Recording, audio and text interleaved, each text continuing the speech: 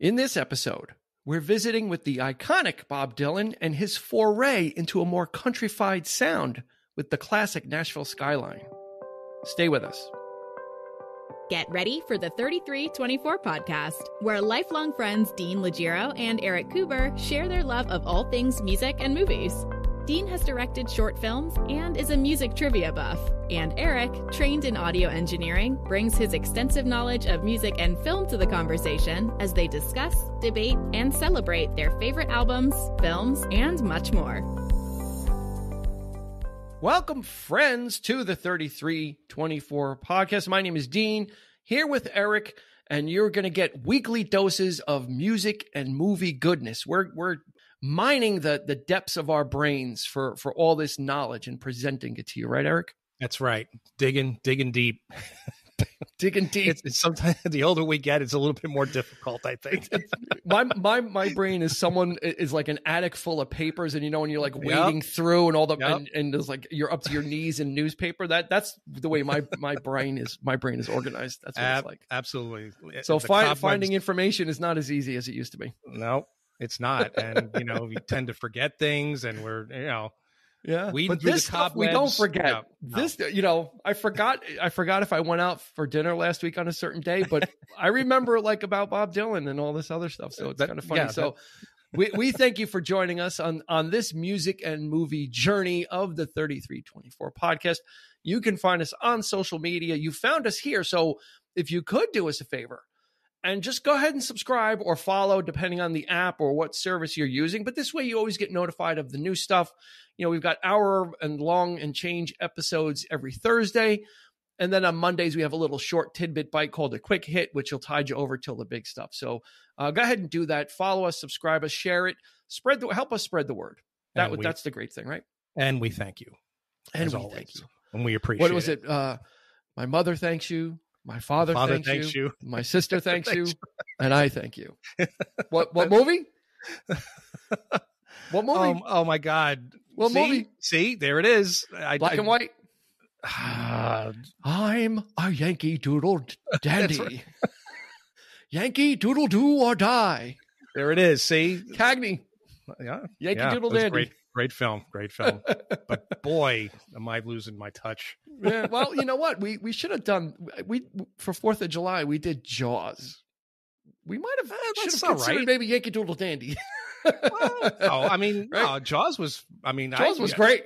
I usually watch it on Memorial Day, actually. What, Yankee Doodle Dandy? No, or Jaws. Oh. Kicks off the summer for me, but even though it's kind of set on the 4th of July, but no, I don't know. Yeah, maybe we'll do it someday. Why not? I don't know if we are only going to do one film, it's not going to be that one. It's got to be, it's got to be one of his. Yeah, it's got to be like Angels with Dirty Faces or one of those. Okay, yeah, not his. Although he's a great dancer and known for his dancing prowess. Anyway, let's move forward in time to the album that we're talking about by Bob Dylan, and it's Nashville Skyline. So let's do the stats, and then we'll kind of talk about why this album and why not the other one or whatever it is. Sure, we'll go through that. So this was released in April of 1969. Produced by Bob Johnston, hit number 3 on those Billboard charts that we so love to look at. Mm-hmm. All the songs, not surprisingly, were written by Bob Dylan. Certified platinum, which means 1 million copies. Back then, that was probably a big seller. Yeah. In today's day and age of blockbuster album releases, not much, but certainly no slouch. That's right. Three singles from the record. I Threw It All Away, Lay Lady Lay, and Tonight I'll Be Staying Here With You, which Lay Lady Lay I think got the most airplay. I think that's the most successful of the three. Certainly. Yeah, at the time that's the only one I ever knew from this album. That's right. I didn't even know it was Bob Dylan back then. Yeah, because it's just his voice is so different. But anyway. Yeah, that's the thing, and I think that's what we're going to be spending probably a decent time talking about is Dylan's time around the recording of this album, because this album is kind of short. Yeah, really short. But there's a lot of things that were going on before this album came out that really kind of lead to Nashville Skyline and lead to him kind of changing, because his first album was in 1962, and through most of the 60s, folk artist, right? I mean, he was the social and political voice of a generation at the time. Picking up with Peter, Paul, and Mary and Pete Seeger and all those folk artists that people were loving. Dylan just slid right in there with the social commentary songs and political songs. Right in there, but he also he rose above all those other people and almost became a prophet in a sense. To a lot of people, held him to such high regard with that kind of thing, that when he did start to make some changes, it ruffled some feathers. Yeah, that was the thing. He was firmly entrenched in the folk scene. Yep. And those artists and kind of took him under his wing, and that's really what he was. His lyrics are very thoughtful, very poetic, very passionate, sometimes very social, sometimes political. And he had become known for that. He had and I don't think that dude, if you ever look at interviews back then, he's not a serious person. No. Yeah, he's always I think that sarcastic. He's always joking. He's always smiling. He's what I wrote down in himself seriously. You know what I wrote down in my notes? Yeah, I wrote down that he's an expert troll. Because I think he knows. Like I think that's what he does. Like, he is an expert troll, meaning he subverts what the expectations are for people. Oh, yeah, absolutely. And I think that's when people were taking him so seriously. I don't think he was able to take that seriously. Right. That people were putting all that on him, like, oh, you say this and you do that, and they were expecting that he was this outside of his performances, that he was that person, and he kind of really wasn't. He kind of really liked to subvert the expectations and make fun of himself, and that's not to say that not take it too seriously. Right, what he was writing and singing about wasn't important to him, of course. But on the other hand, it's like, how far do you go? I mean, he considered, I'm just a songwriter, people. I mean, you have to change at some point or another. And I remember, just like, if you ever watched the DA Benny Maker documentary, Don't Look Back. That's the tour, like when he was touring England at the time, and he was plugging in. Yeah, and he's using a band, and they plugged, and people were just booing him, and of course, well, I have that written down, which was it's legendary now, it's mythical, but what really kicked that off before the European tour was July 25th, 1965. Yeah, at the Newport Folk Festival, right? That's right. Newport Folk Festival. So it's folk artists. Yeah. So Dylan gets up and he plays a few songs with an acoustic guitar, and then plugs in, and it was known as Dylan Goes Electric. Yeah. And there's varying reports, but overwhelmingly the myth or the legend is that half the crowd was booing, because this was a betrayal of the artistry and the social commentary and all this and the stylings of folk music, that all of a sudden Dylan was basically like thumbing his nose at, especially at the Newport Folk Festival when you plug in. I don't know, man. You put yourself in that position where you're putting people on a pedestal like that. You're going to get burned at some point. The expectation is too great. It's inevitable. They're always going to, and the pressure of having to deal with it. But he kind of does it in such a way that, like, you're right. He's definitely, he just turns the tables and he just doesn't care. He never bought into it. That's the thing, is he never got the feedback and then started thinking that he was this thing. That's right. And it's like, and people say it's like, oh, total disregard for the audience. And, and over the years, we will talk about total disregard for the audience later on when we talk about our Dylan show. our first one and only experience, one and only Dylan show. We will talk about disregard for the audience when we get there, and we will get to there. I think we'll save it for the very end. Yep. Oh, I can't wait. But so Dylan was in an evolutionary stage. He had done all these kind of protest songs and had been known as this thing. Yeah. And then there's a couple of things that started happening. So he plugs in, he goes electric. That's met with varying degrees. Some people were like, yeah. And most people were like, nah, that's not what we're expecting out of Bob Dylan. Yeah. He continues that, right? Then he partners up with Ronnie Hawkins' band, known as the Hawks, who would become the band. Who would later become the band. And that was his backing band. So he was taking that whole electric thing out on the road and really kind of committing to it and continuing with it and experimenting with it. And that was, kind of where he was going after Blonde on Blonde, basically. Yeah, I think, as far as, lyrically, he is a savant. I mean, he's one of the literary giants of generations. But I think he was wanting to embrace the music as well. I mean, he was very passionate about, where the stuff came from, what type of music.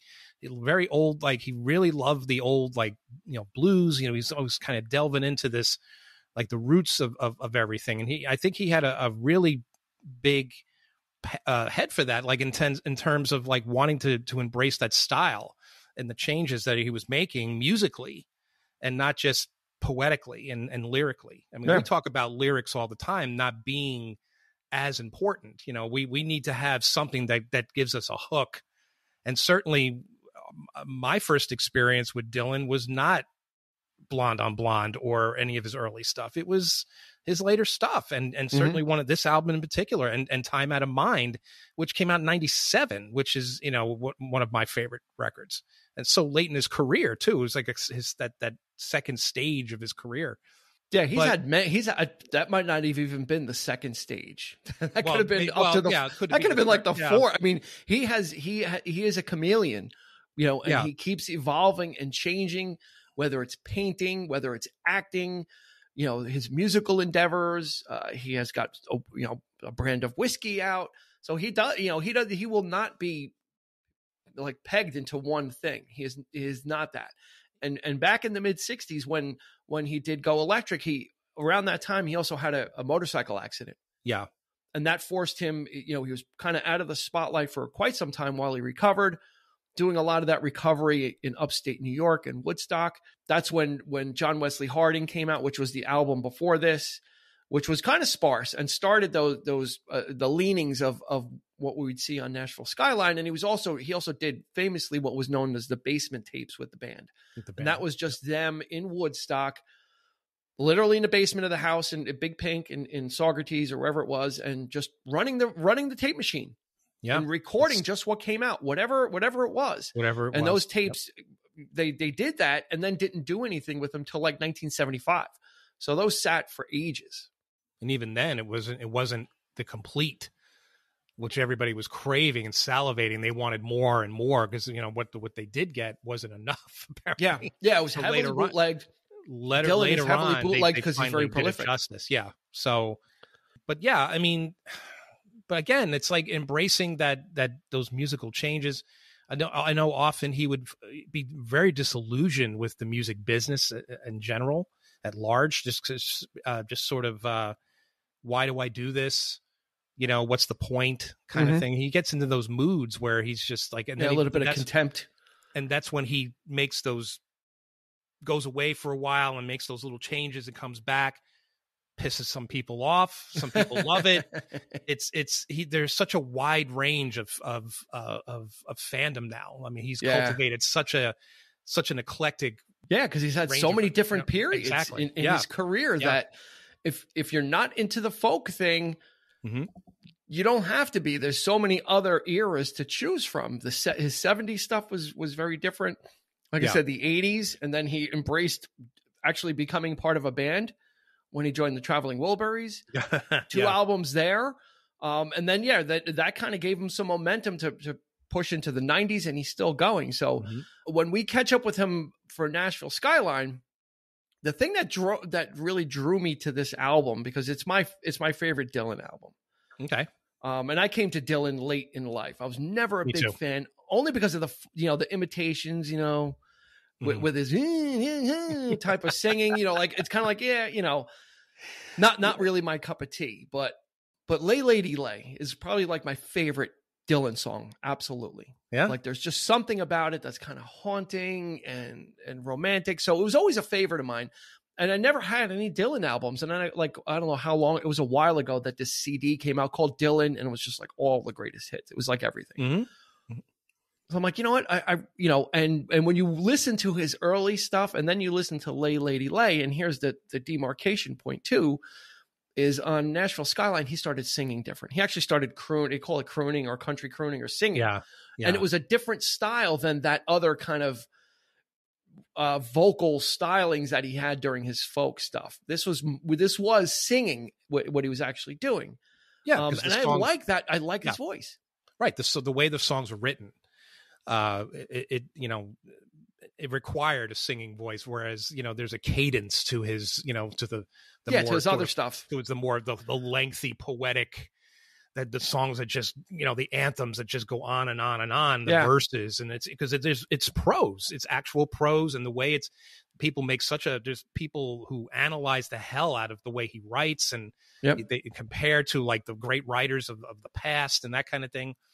So yeah, this album totally reflected. He wanted to do something light, something just it wasn't political at all, which of course and there was a lot going on when this was recorded. Exactly, you had assassinations, you had civil rights, you had protests, you had a lot of stuff that was really ripe for social commentary, and for someone to be making songs about it. And who better than Dylan to turn his back on that? right? Like who better than Dylan to say, that's not where I'm at, and that's not the direction I'm going in. So I want to do something. I want to do something for me. I want to do something, he's just exploring what he wanted to do and going country. Yeah. I mean, and again, ruffled some feathers. People were, I'm actually surprised that this album did as well as it did. I kind of assumed that it was not in everybody's like top 10 Bob Dylan album. I've known a few people that are quote unquote true Bob Dylan fans that are, when I mentioned that I liked this album or Lay Lady Lay, they looked at me like I had three heads. What are you kidding? And some guy, one person in particular made the comment, you don't know Bob Dylan very well, do you? And I'm like, well, I guess I don't. And when I look to you, that's what I'm saying. Like when I look back on it now, I'm thinking you don't know Bob Dylan very well. It's horses for courses, right? That's the thing is he's been recording since 1962, and so we're in 2021. So you're talking almost 60 years, and a very prolific 60 years. So let's say that too. Yes, he doesn't. He really cranks out either the albums. The special editions, the bootleg series, greatest hits. I mean, there's a lot there. One funny thing about Nashville Skyline is when he was at the time questioned about why does your voice sound different? He had claimed it was because he stopped smoking. Yeah, I believe that. That doesn't change your voice like that. He was singing. It's not like he sang that way before, and all of a sudden it sounds different. That I think that was him trolling again. It's like, I stopped smoking. It's like, no, you're singing a different way intentionally. Yeah, well, he's actually trying to, he's actually attempting to sing. I will. Let's put it there. And which I love it because it's not perfect, and it is his singing voice is a little strange sounding, but I think that's what I like about it too, because it makes it a little more vulnerable, because he is doing something that's outside of what he had done. This came out in 69, so this is outside of something he had really done for the past 6 or 7 years. Yeah, as far as that, no one really changes their vocal style. No, it's right unless something happens, unless they get old and they do that, but. Not someone who's in the early stages of his career in 69 does not change the way you sing. That's right. The only other person that sounds so different. The only person I could maybe I could compare him to would be somebody like David Bowie, who makes again a chameleon who's gone through so many changes in his life. But yeah, in this album, and he would. I think it actually sounds good though. I mean, I think it's the best he's ever sounded personally. But I mean, I like it. And, he's smiling on the album cover. So this is like, for me, it's like, it was one of those ones visually that kind of struck me also, just when you're looking at the album art. It's kind of like he's tipping his hat to the camera and smiling and holding his guitar. And I went and looked at other Bob Dylan album covers.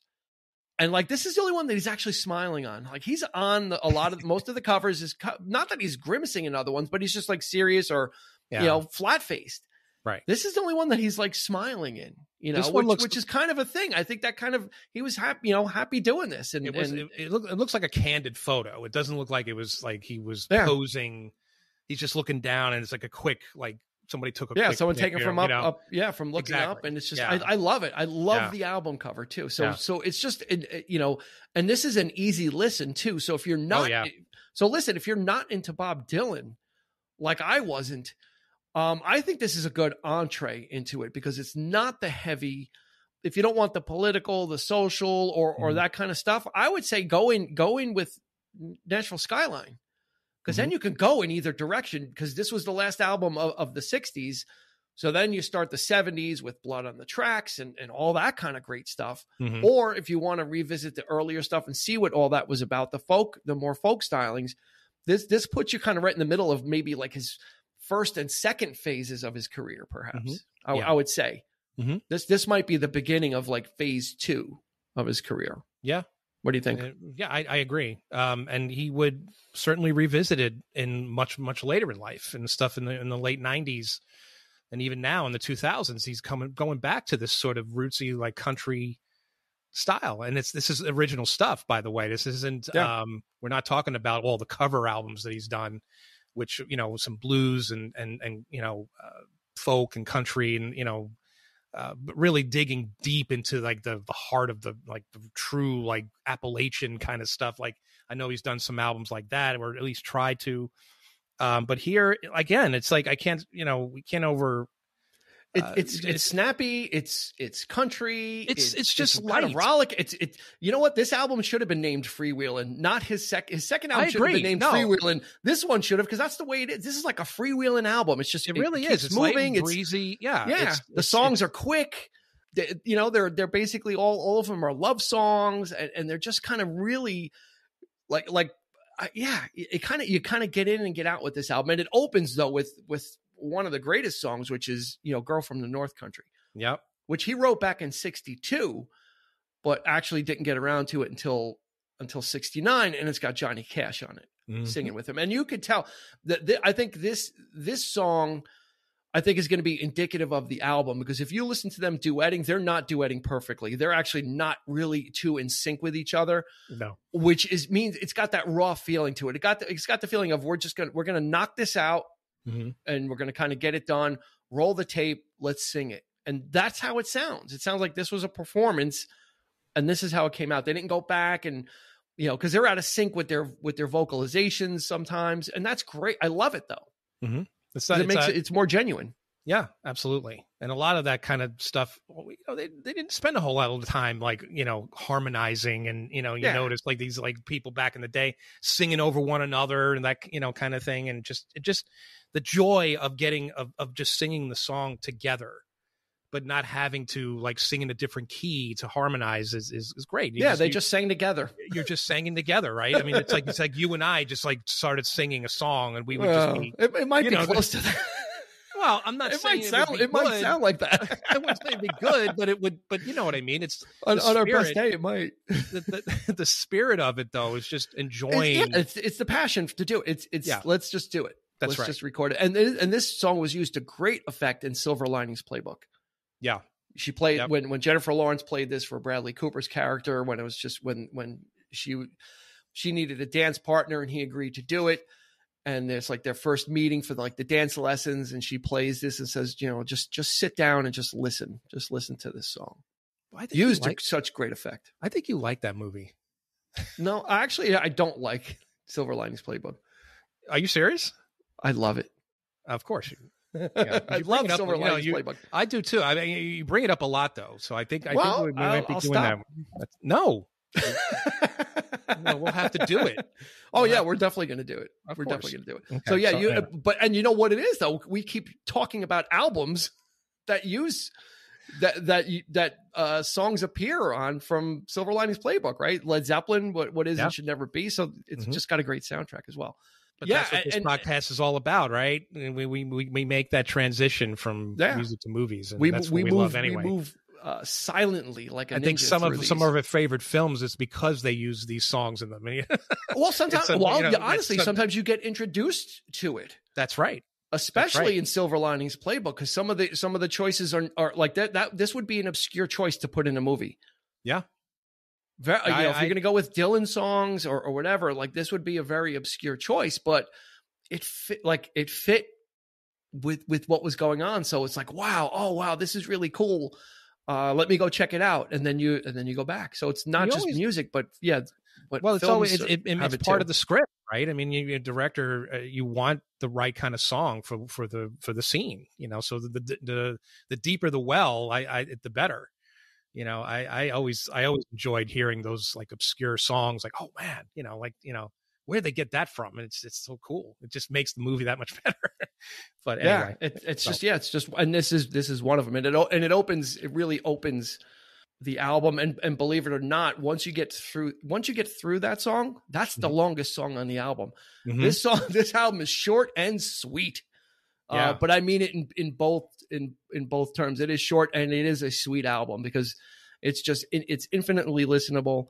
The band that he assembled they just kind of moved through these songs.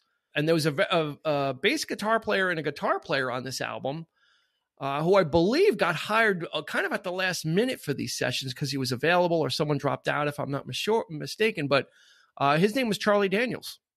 Yeah, that's right. And this is the Charlie Daniels that did go down to Georgia and battle with the devil. Yeah, that's right. For a golden fiddle.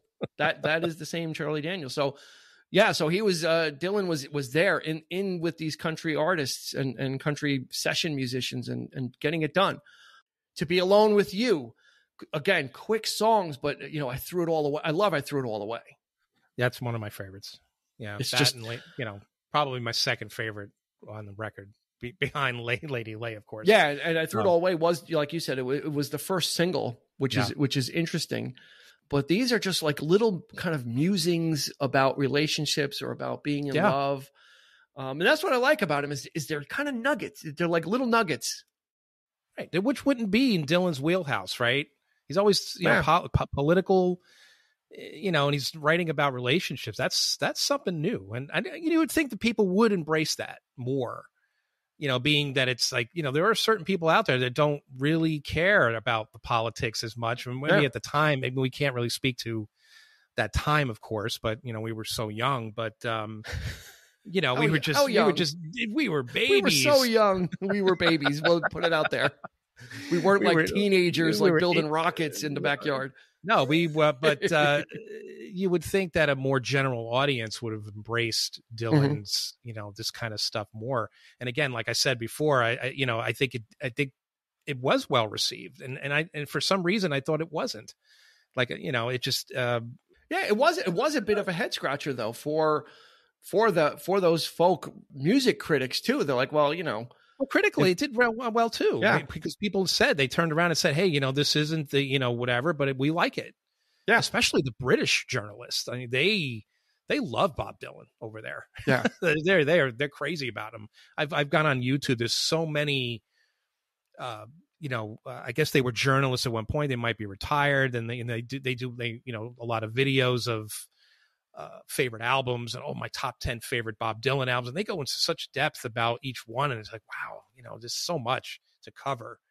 And Nashville Skyline, it was surprisingly on a couple of their lists, but yeah, the way they embrace how different he could be, I think. Yeah, they didn't shy away from that. They didn't shy away from it at all. I think he probably even more so than the American critics, I think.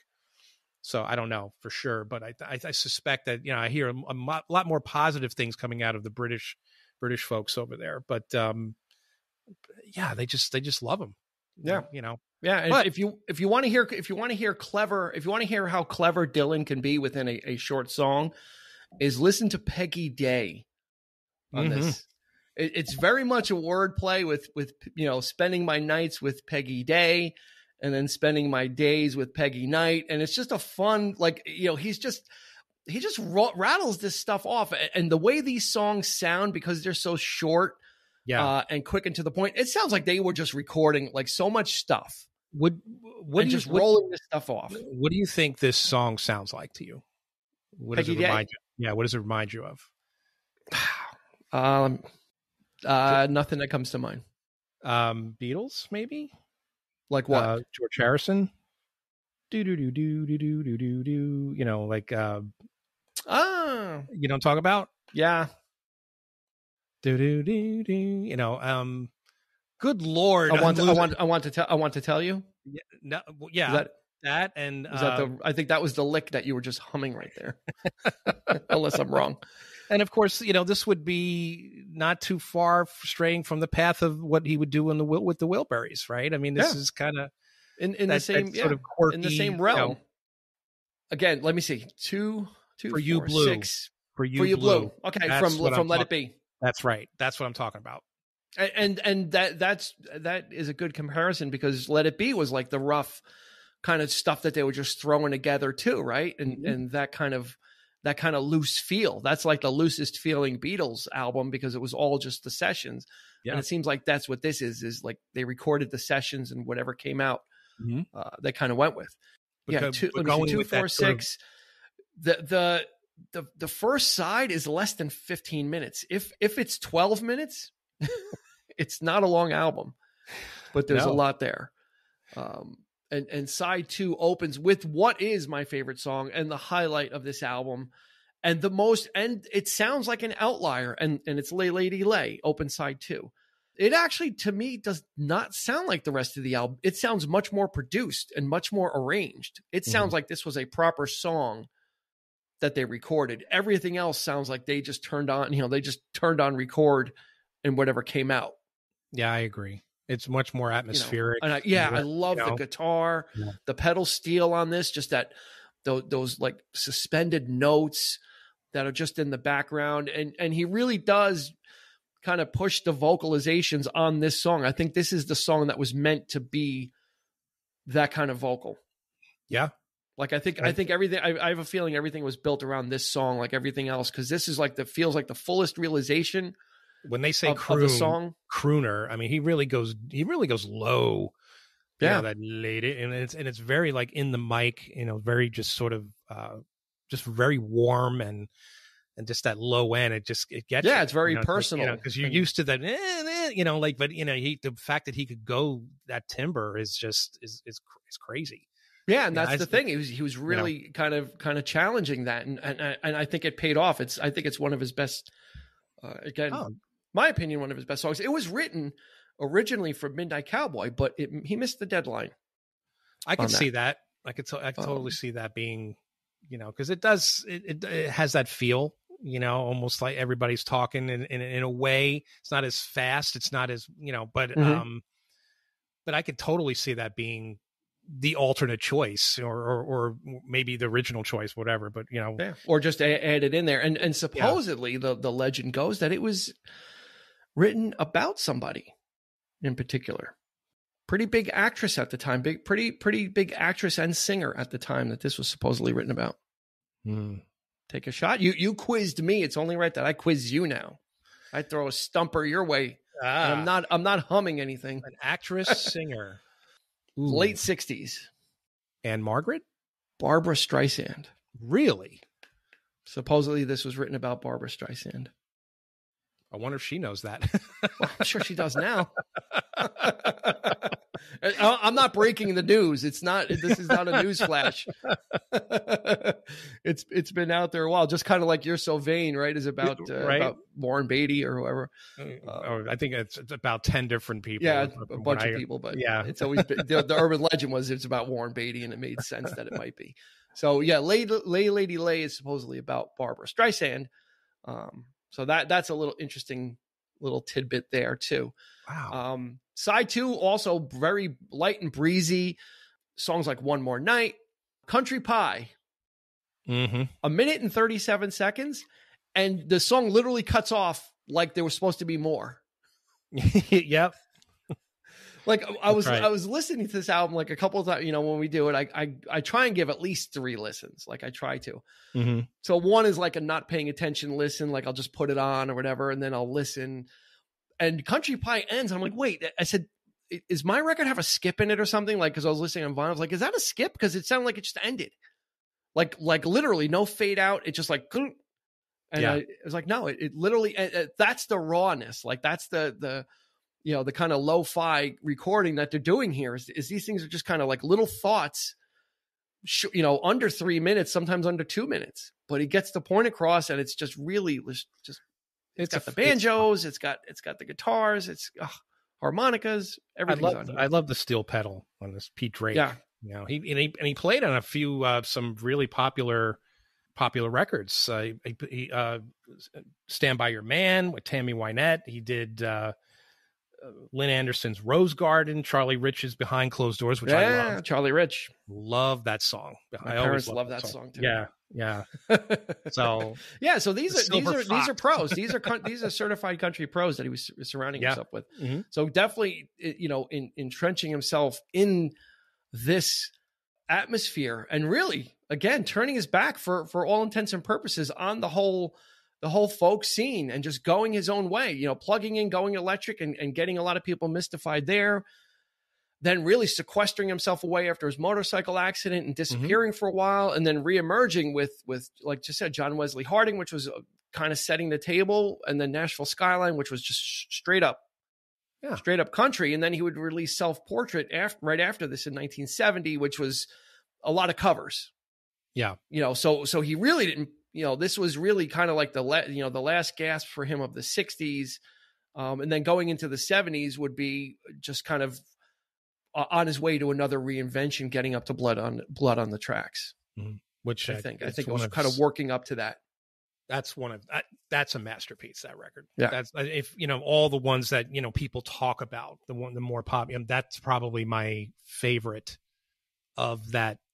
When people talk about Blonde on Blonde or Highway 61, I mean, Blood on the Tracks, I think is probably the best of that bunch of like the top 5, the top tier albums. That people always talk about, so yeah, absolutely. It's fantastic. Yeah. Cause in between he had in the 70s, there was a bunch of greatest hits albums and kind of, he did the soundtrack for Pat Garrett and Billy the Kid and Planet Waves, kind of getting there. And then when 75 rolls around and he drops Blood on the Tracks, it was just like, okay, phase 3 beginning. A lot of, there were quite a few misfires for sure. Yeah. But I don't think if somebody like us or who really don't know maybe Bob Dylan that well, at least they're interesting. It's interesting to just even the stuff that's bad or considered bad is interesting enough to listen to and say, oh, it's cool that he did that. Yeah. It's cool that he tried that or, whatever. I mean, it's just, it's so eclectic. I mean, it's just so amazing somebody could just switch gears like that, Yeah, because he would release the Basement Tapes in the same year. So he comes out with Blood on the Tracks and then reemerges with all these tapes from what? You're talking like 7 years earlier then. Yeah. Because now the band was something pretty big too by 75. So that kind of made sense. It's like, oh, these guys back then were the Hawks. Mm-hmm. Kind of came up to upstate New York to kind of help me recover and just play some songs. And now it's like, oh, we've got these legendary sessions. Yeah. Let's put them out. So, I think that begins phase 3. Which was, he's like his own MCU. Yeah, you're right. You're absolutely right.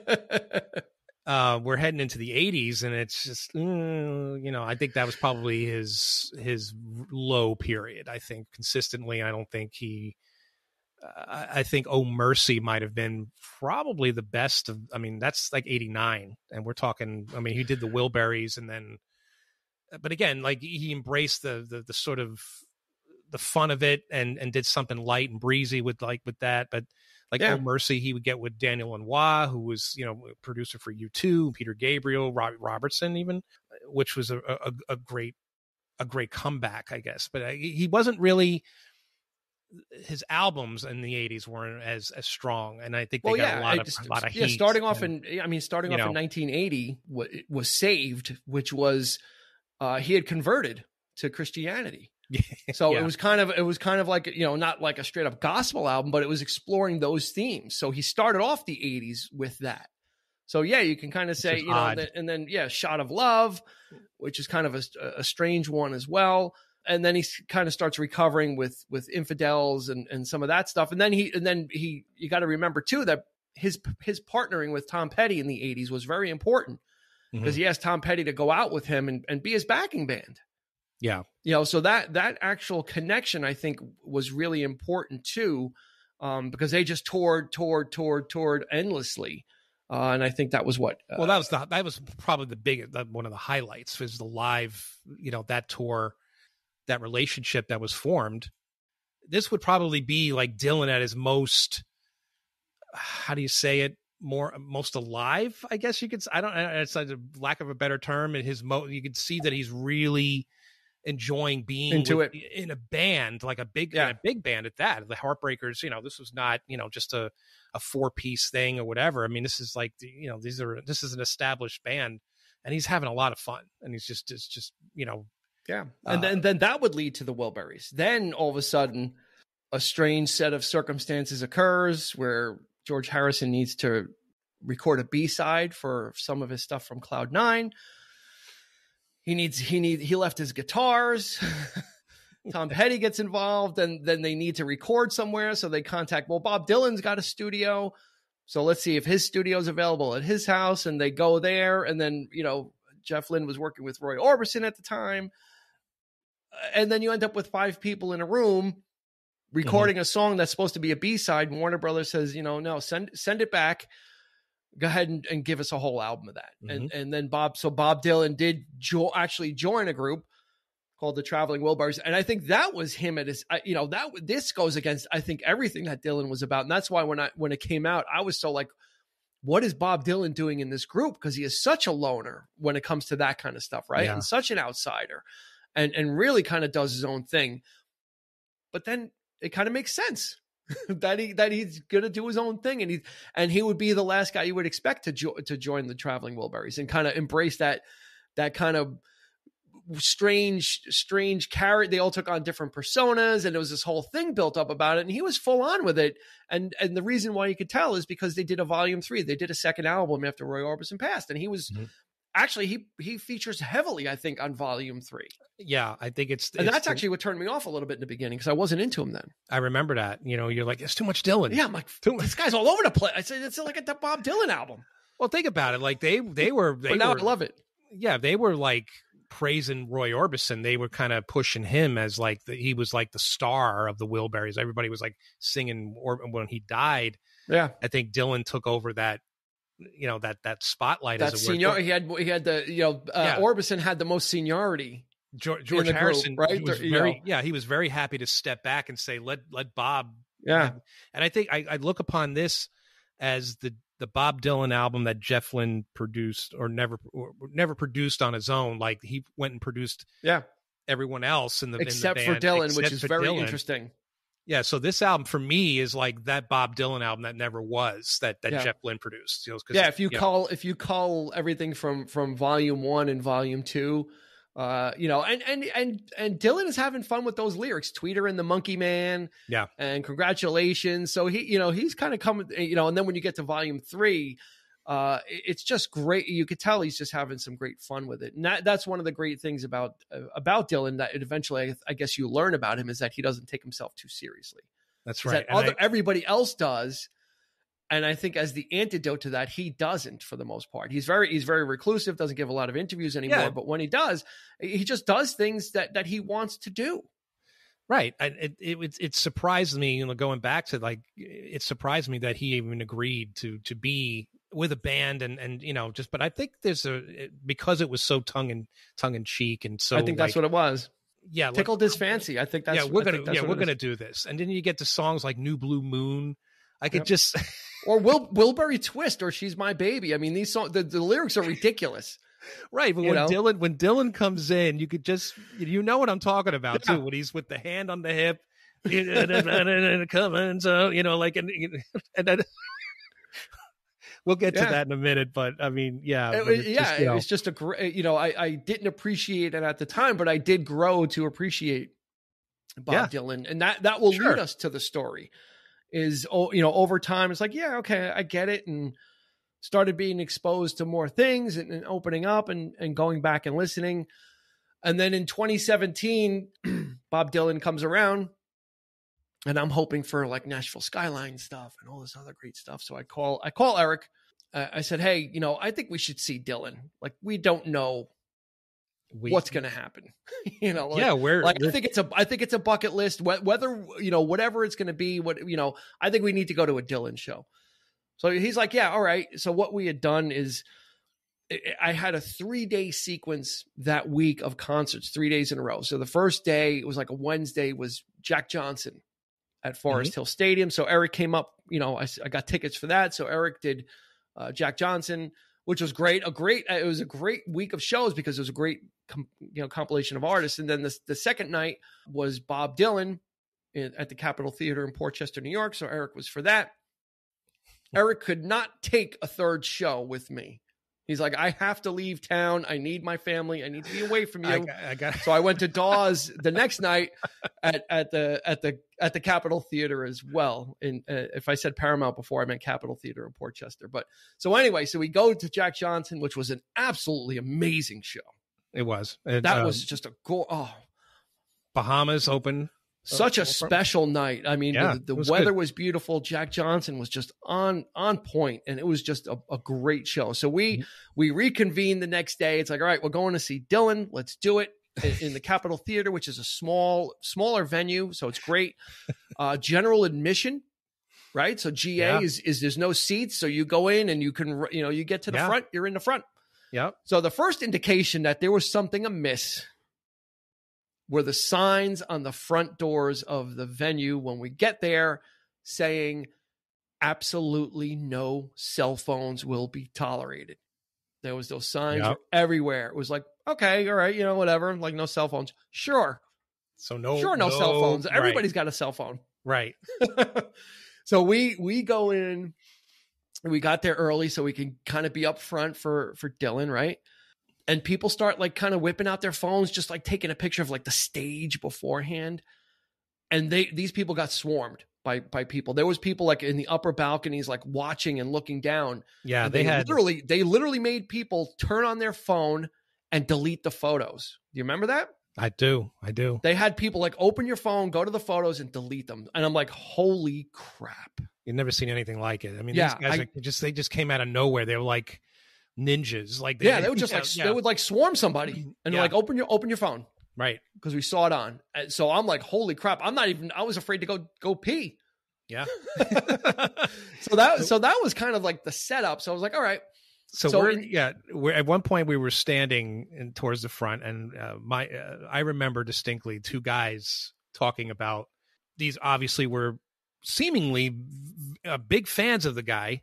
Of Dylan, and they were like, I saw him back in whatever, and the 70s and blah blah blah. So everyone many times telling their war stories of Bob Dylan, right? So save it for the end. We'll save it for the end. Yeah. A lot of people actually, that when we were in that area, a lot of people were doing that. Like, I saw him in Philly, and I saw him in Kingston, and I saw just like the Dead, right? People kind of follow. So a lot of those people in the front were like the hardcore fans, really kind of regaling us, or we were just overhearing I saw him 35 times. I saw him 20. I'm like, okay, cool. That's kind of neat. We're with some hardcore fans. And what had happened in 2017 is Dylan was at the end of a 3-album cycle of standards.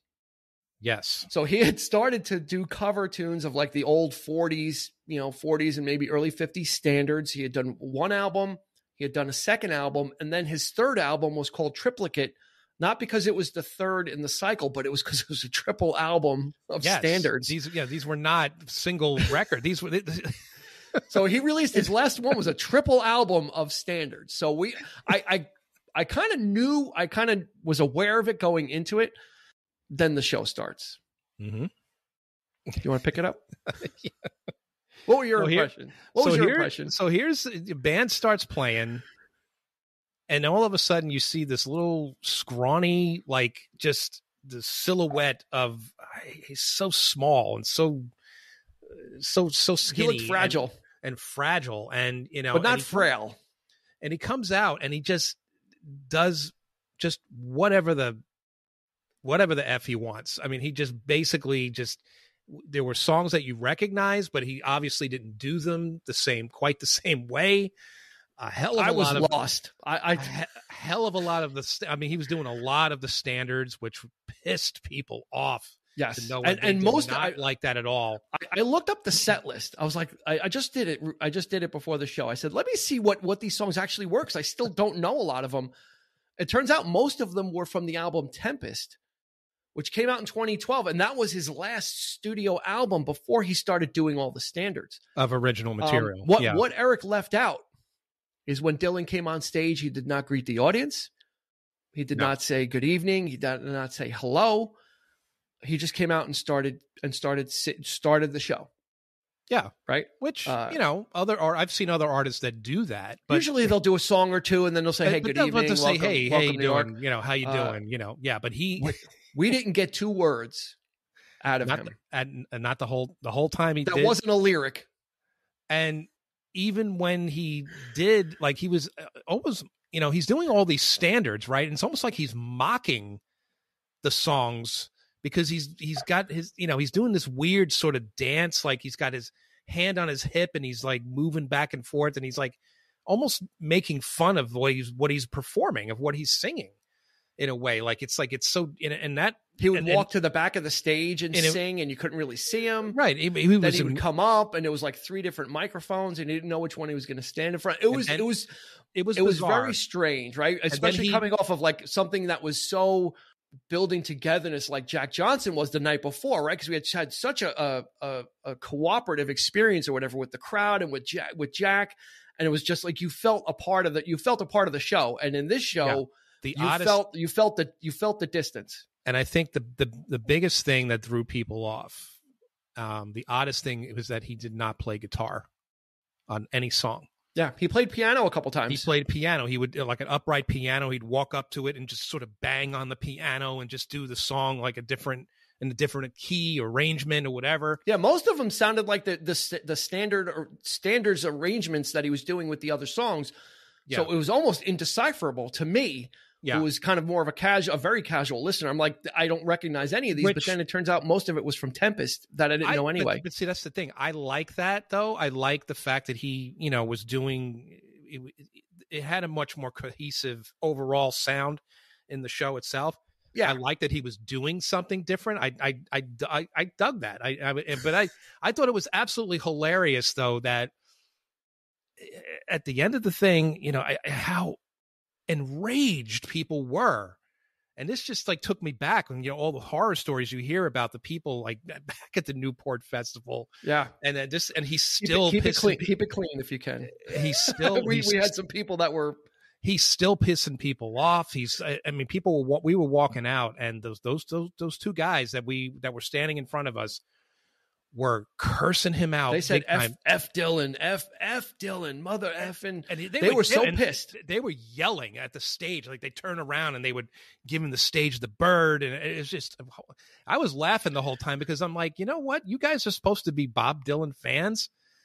You should come to expect this. Yeah. If you're a true Bob Dylan fan, that you should know that this is not unheard of. Yeah.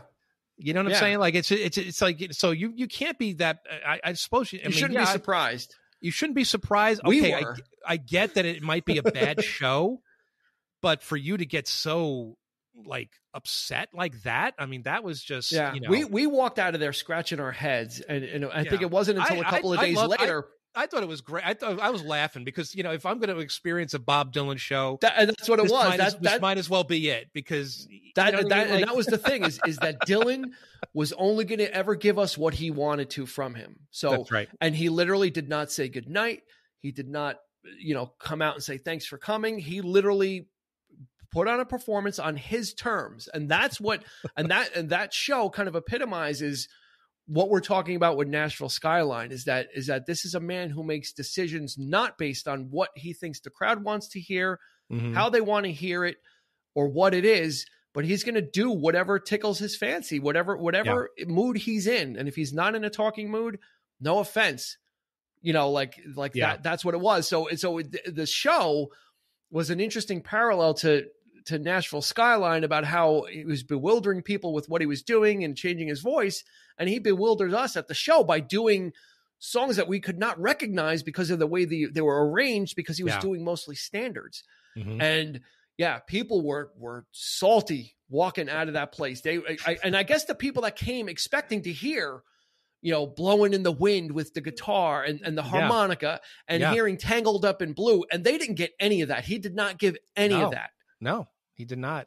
He did not give, and usually at that age, you're on the greatest hits tour. you're just doing everything that everybody wants to hear it. And I got to hand it to him. That's a testament to him. That he's like, I don't care. Right. Like if you're going to get it, if you are going to get it at all, you're going to get it the way I want to deliver it. Mm-hmm. And you may not get it at all anyway. Mm-hmm. And we didn't. And we walked out of there. We were kind of puzzled. We were puzzled, but it was. We were laughing about it. Yeah, it was kind of great. I thought I looked upon it as a great experience. It was definitely like I looked at it as almost like a piece of art. Like that show was him delivering an artistic statement of what he was doing, because he was dressed in, he had like black like tuxedo trousers, had a pinstripe down the side, and he wore like this double-breasted jacket, and the studio looked like an old recording studio. I mean, it was really like he was putting something across. And I think that might have been part of it, is what I'm doing is not for me to interact with the audience, but to present this.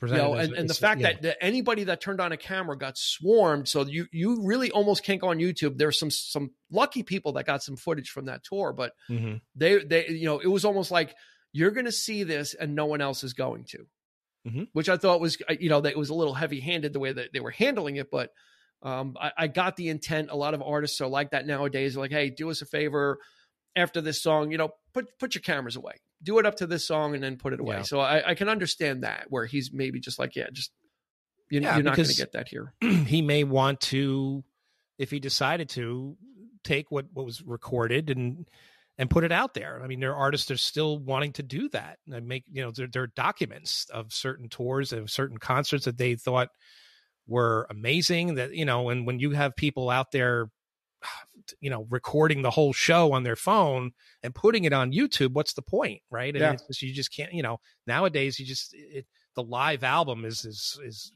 almost dead. I mean, it's gone, because you could go on YouTube the next day and see the you don't show. see it. Yeah, you don't see it. Absolutely. So, cool. But my experience though with Dylan, honestly, was I just want to say a few words about Time Out of Mind and just how important that record was to me.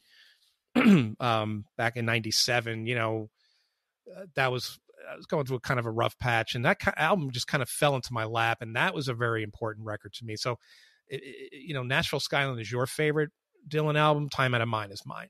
So, and maybe eventually I wouldn't mind talking about that one as well. But that's down the road. But but anyway, that was a really real important album. And I to this day, I still love the production on it. And we, when you do stuff like Lord Huron, we're into that kind of atmospheric thing. This album has it. It has that sort of feel. I almost feel like this, it might have started there. All these other bands were doing that kind of like echoey, kind of old timey, kind of like very dreamy, like, with the reverb. And that's what, when we did Lord Huron, that's what really struck me about that. It reminded me of Time Out of Mind in that sense of going back to an older time and just, it's just, I love that. Love that feel, love the atmosphere. And again, it's an album not about politics. It's about mortality. It's about, relationships late in life, that kind of thing, and breaking up. And, I think the fact that he was able to rip himself away from those labels that were put on him allowed him to actually continue to have a career where could do whatever he wanted, continue to evolve and continue to have a career through the 90s and just put out stuff that on his own terms. And some of it was hits, some of it was misses, and some of them were really big hits. Absolutely amazing, Bob Dylan. Nashville Skyline, it's a short album. So go ahead. Take 25 minutes out of your life, because I don't even think it'll take that long. And take a trip with Nashville Skyline. I think you're going to enjoy it, even if you say, I hate Bob Dylan. I was one of the big skeptics myself, and Nashville Skyline just captured my heart because it's so quick. The ditties are just so catchy and like you said, breezy and keeps moving, and everything's really up tempo and really nice. And it is a transitional period in this artist who has had so many transitional periods. I mean, just Lay Lady Lay alone, just listening to that song. That does it for me. That kills me, that song. I love it. Yeah, sure. I can't imagine anybody not liking that tune. I don't know. I mean, I just wish, I was hoping, I think I may have said to you, I said, I don't care if what he does. I think I may have said, I just hope he does Lay Lady Lay. And walked out with a big handful of disappointment. And a bunch of guys cursing behind us. F this guy, F Dylan. They hated him, but we love him. We love Bob Dylan. He's a traveling Wilbury. He's definitely he's a force to be. I mean, you can't help but I don't get caught up. I don't tend to get caught up in the mystique, and we talked about this with Morrison, and but I don't know. He's enigmatic, Dylan. He is very enigmatic. He's something else. He definitely is. He's something else. I guess the only other artist that I could probably compare him to again would be Bowie. And I've really started to come to appreciate him now that he's gone.